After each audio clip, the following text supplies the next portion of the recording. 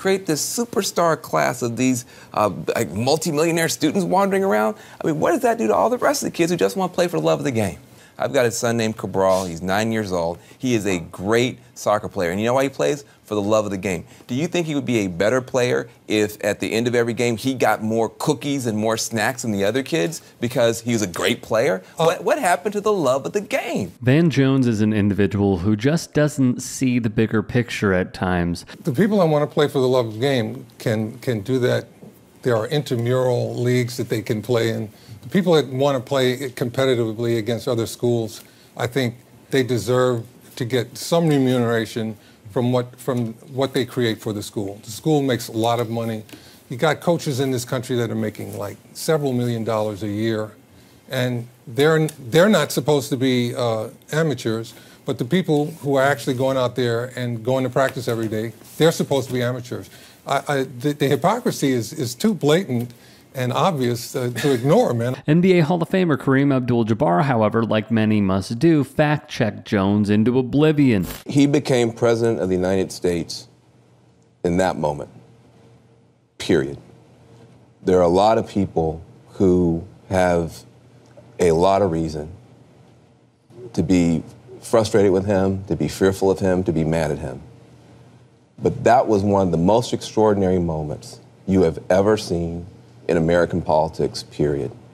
And he did something extraordinary. And for people who have been hoping that he would become unifying, hoping that he might find some way to become presidential, they should be happy with that moment. For people who have been hoping that maybe he would remain a divisive cartoon, which he often finds a way to do, they should begin to become a little bit worried tonight.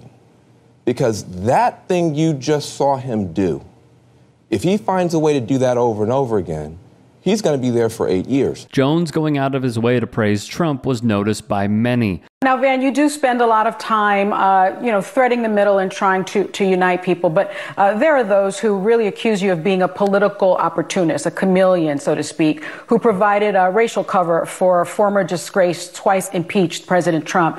You said this, and I quote, "Donald Trump, and I get beat up by liberals every time I say this, but I'm going to keep saying it. He has done good stuff for the black community, opportunity zone stuff, black college stuff. There's a side to Donald Trump that I think he does not get enough credit for." Like The View's Sonny Hostin, formerly a reporter and journalist for ABC News. I've been ready for 3 years.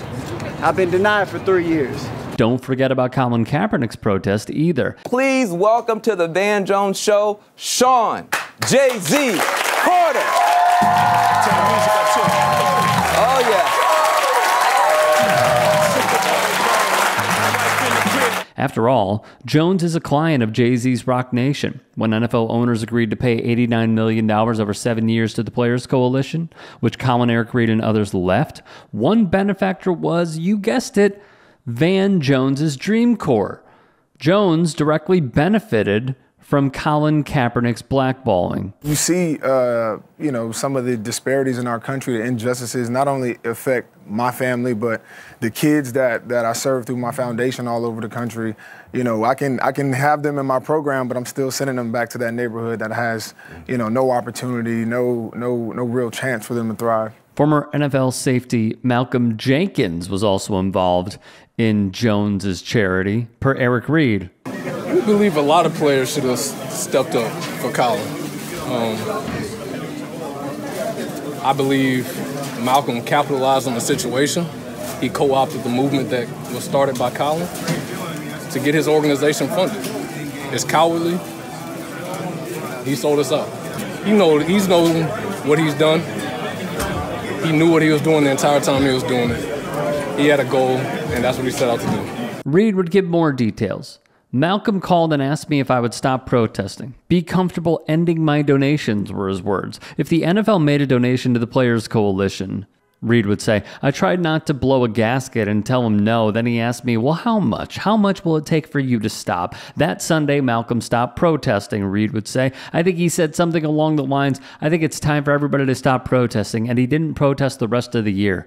These are the folks Jones props up. What do you make of this executive order? Look, I think it's pushing in the right direction. What you got today is, I think, a sign that we are winning. Donald Trump has put himself on record saying that we need to reform the police department. We are winning.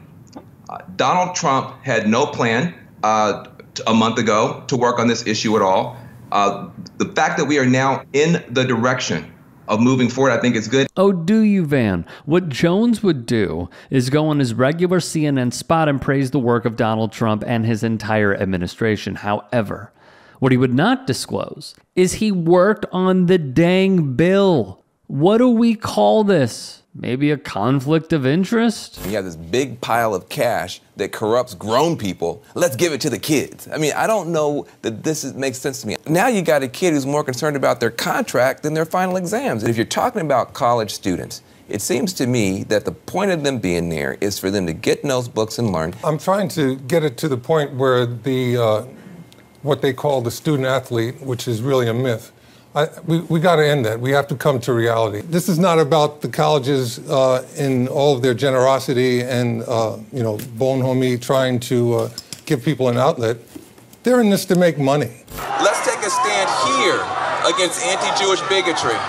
Let's take a stand against Muslims. Let's take a stand here against hatred.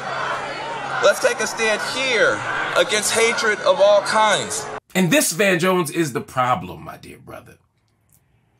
You can't go trying to play both ends against the middle. This rally was not just for justice. This wasn't just for commemoration. This wasn't just for mourning.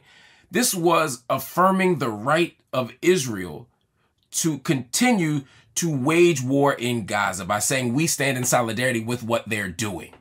We're not going to call for a ceasefire. We're not going to call for even a humanitarian pause. No, we're going to simply affirm Israel's right to do what it's doing in Gaza. And guess what? If you think I'm wrong, listen to that crowd. This rally was about affirming Israel as an apartheid state. And that is why your presence was dangerous and irresponsible. When you spoke out and said, look, let's have peace and justice for both sides, they damn near booed you off the stage. The kids got an expression. You play stupid games, you win stupid prizes. That booing, that embarrassment, that frustration you felt, that was the prize. I hope there's a lesson to be learned in that. Where's this money even going to come from to pay these superstar athletes? You're talking about the NCAA, that's a not-for-profit, isn't it? It's a lot of profit going on there.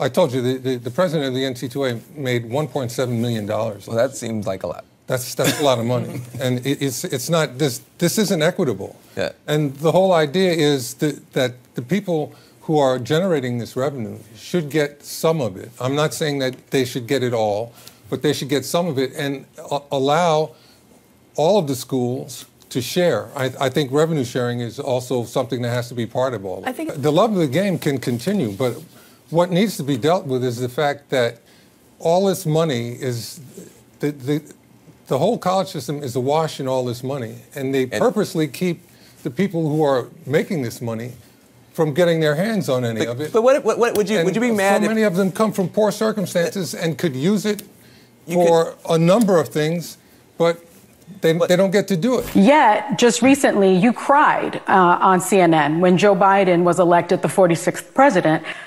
People in the black community don't trust you anymore. What is your response?